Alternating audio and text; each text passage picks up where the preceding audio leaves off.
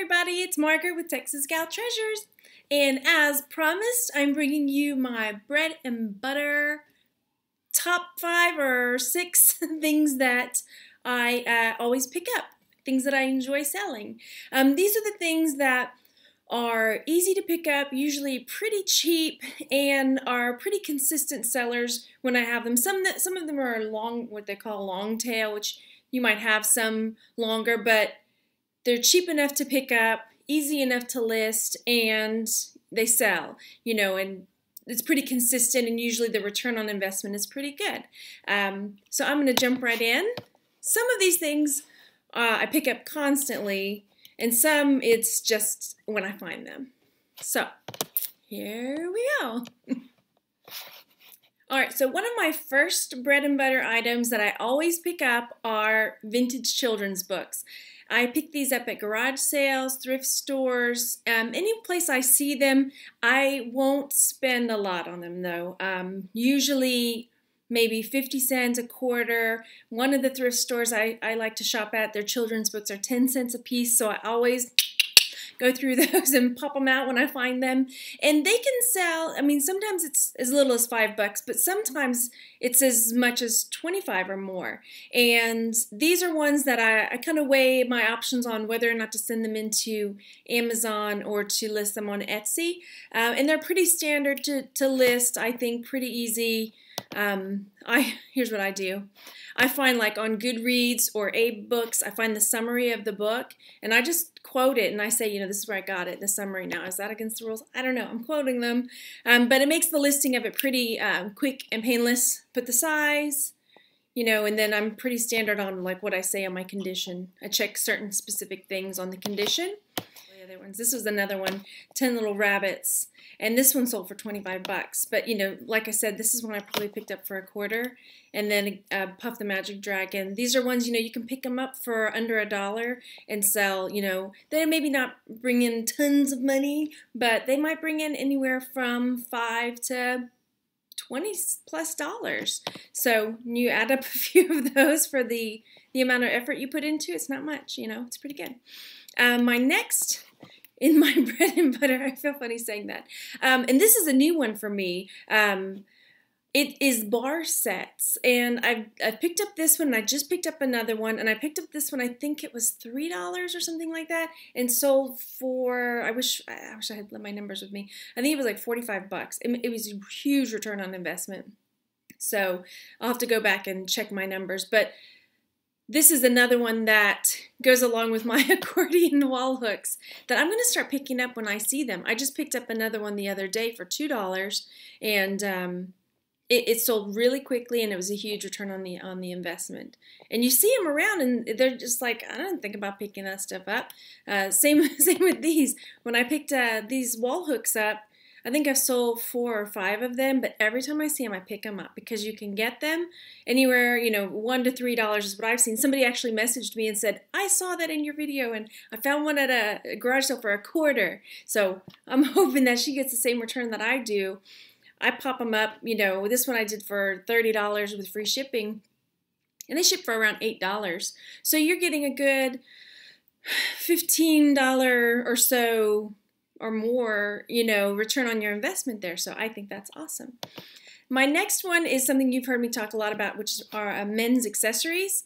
And these have been selling really well for me because before I was just a cufflinks kind of gal, but I started picking up collar pins, collar stays, this kind of thing. This one actually got 3 of these in a little baggie for $10, and I sell them for $20 a piece. So that's huge. And I've sold all but I think one of the ones that I've picked up so far. So for bread and butter, I'll take it, right? So that's that. And then I always talk about cufflinks because I pick them up for pretty cheap, and you can get them in lots on auctions and things like that. And sometimes you can even, I know some of the guys have been talking about sniping, you can look up cufflink lots and where they'll have like a bunch of them. And yeah, maybe the lot of cufflinks is 20 bucks, or something around that. But if you part it all out and figure out, okay, that would make it each one like $2 a pair, and I can sell them for, between 10 and up, depending on the quality of the cufflinks. It's pretty good. So most of the time, and here's another one. This one sold $19.99, and again, I think I got this for a dime or a quarter or something like that. Check at your local thrift store for this kind of stuff. And then one of my thrift stores has a box, just sits on the counter. They throw all the little things that they think are trinkets or doodads, and it's like a quarter a piece or something. I find things like that in there all the time. So $20, Same thing here, more cufflinks that you can pick them up pretty easy, and they're super easy to ship. And depending on the quality, you can ask the moon for them. And then one of my other favorite pickups are costume jewelry bracelets, but it kind of depends on, the coolness factor, the funky factor, not just like junky looking ones. But if I see cool ones, like this was a cool fish one, and again, I won't spend more than $2, maybe $3, and then ask, $25 maybe. And some of them take longer to sell, but they do, and that's a good return on investment for me. So here was another one. This was one I picked up for a couple bucks. It sold nicely. Funky or cool. These wide cuff styles are pretty popular right now. But things change, so look out. This is one of my long tail ones. I've had this one for a little while as well. But so maybe this is one that everybody knows about. I don't know. But this is something I always look for, are vintage characters, like Care Bears. Sorry. So Care Bear mugs or stationery or whatever.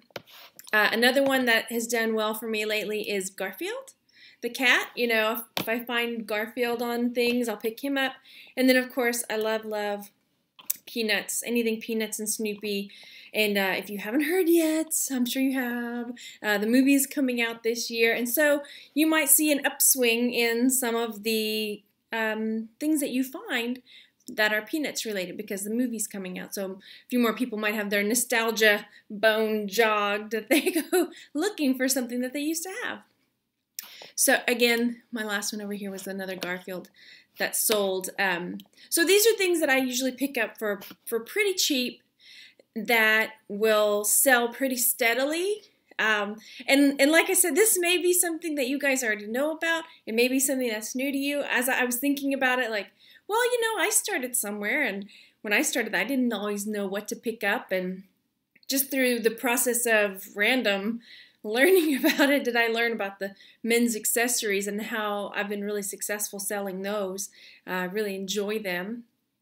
And then these other things, the vintage books, everybody says, they like you to have a niche or whatever, but you can have more than one because it's fun that way. Just kind of what draws me. And maybe you've got some different, items that are pretty steady for you, easy to pick up, good return on investment. So if you do, share them down below. I'm all about finding out new things and helping others out.